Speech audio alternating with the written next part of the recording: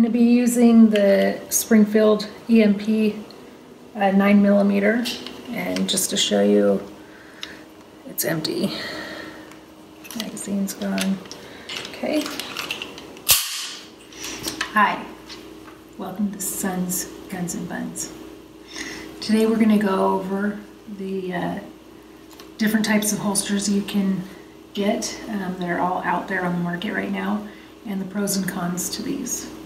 So we're going to start with the Urban Carry. This is one of the more popular asked about ones right now, and it's kind of a mystery when you look at it. So how this bad boy works is this actually goes inside next to your body. So this is next to your body here. This goes into your belt, goes in that slot there. Gun slides in the pocket, magnet to hold it together. The idea is you've got your belt in here. When you need it, you grab, unmagnetize, slip that puppy out, and it exposes your gun and grab the gun. Okay. Problem with this is that it's super bulky, and if you're wearing clothes that actually fit you, you're going to have a hard time getting it out. There's a lot of struggle, and you have to wear clothes that are basically 3 sizes too big for you to actually get it to work. So we've tried it many times, just is a pain, not functional, total gimmick. The videos that they have on their websites are awesome, make it look much easier than it is. It's not that easy. So this is probably my least favorite. Okay, the next least favorite is this Black Hawk here. Very simple, very basic. It's meant to be worn inside your waistband. Kind of a sticky material. It's not sticky to the touch, but it's meant to grip against your clothes. Kind of like a non-skid material. But the problem is when it rubs against your skin at all, it gives you kind of like a rug burn, and not in the fun way. So I modified it, took one of my bikini inserts and sewed, and it helped a little bit. This is really soft, and this is very uncomfortable. So this one is crap. The next least favorite is the Alien Gear holster. It is infinitely adjustable. You can adjust the height, you can adjust the cant, but as you can see, it's quite bulky. It is well made, and it has this nice soft backing to it. For me personally, it's very bulky to be an appendix holster, and not flexible enough to be on my side. And then if I wanted to wear it on my back, when you sit down or you're driving, it's just in your way, it digs into your back. So this one is a pain.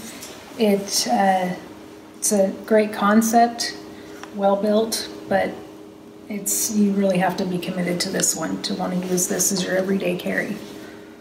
Next one is the last inside the waistband holster I'm going to show you. This is a Versa Carry. It's super small, super basic, very lightweight. I'll show you how this one works. You just slip it right through the barrel, get it over your belt, and there you go. It's almost like you're not wearing a holster at all. Problem is, against your skin, there's no protection for the safety, the grips, all of that stuff's just going to be against your body, very uncomfortable. The other problem is that it's not very easy to get it back in there. I think I got it. So that's kind of not very functional for me.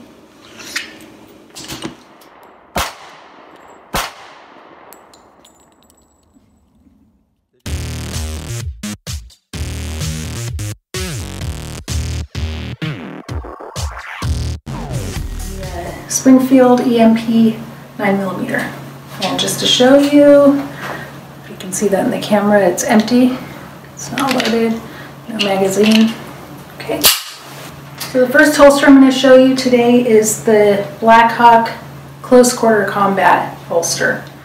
The pros of this one is that it has a retention button. So when you have your gun in, it clicks into there, and then it has this button here. I modified it with a non-skid little sticky thing there so that I could actually find it, because when you're wearing it, it's hard to figure out where it's at. So once you find it, you push that in to release the gun from the holster. Okay. So how this works is this goes on the inside of your waistband. This goes on the outside over your belt. So when you take it out and show you, you wear it on your hip.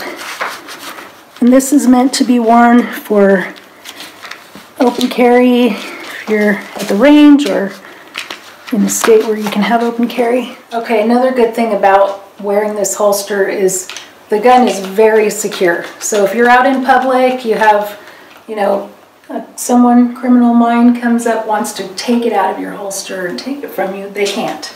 It is attached to you unless they know what it is and where that button is, how to get it out quickly. It's very secure.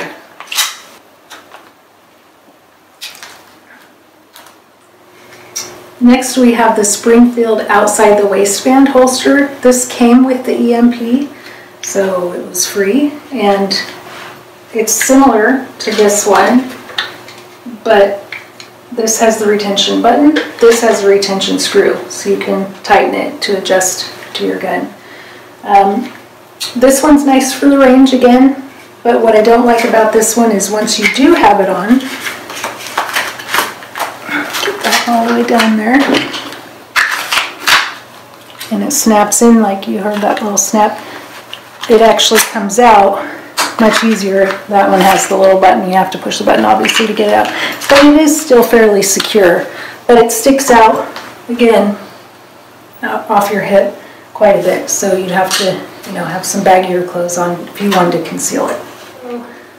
Last but not least, out of all of the holsters I've showed you today, this is the winner. Okay, this is my everyday carry, and this is a Blade Tech. What I like about this is it's thin.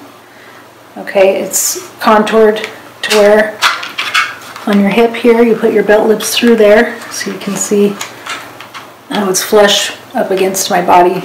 And it has all this here to protect your body from all the hardware on your gun. Okay, so I can bend over, it's not digging into me, I can move around, it still goes with me, and it doesn't stick out really far from my body when I actually have it on.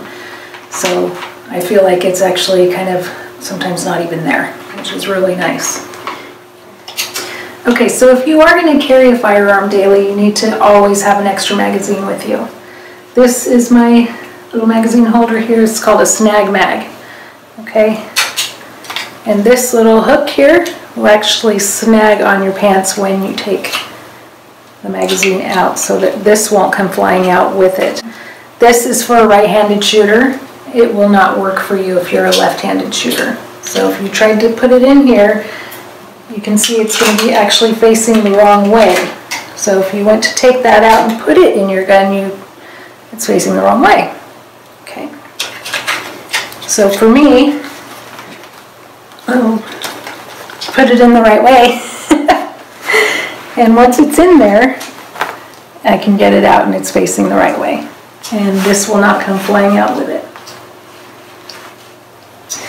Alright, well hopefully the information I've given you today will help you select your everyday carry holster, whether you're going to be carrying inside the waistband or outside the waistband. I hope I've given you a pretty good idea of the pros and cons and functionality of all of these holsters. Thanks for watching.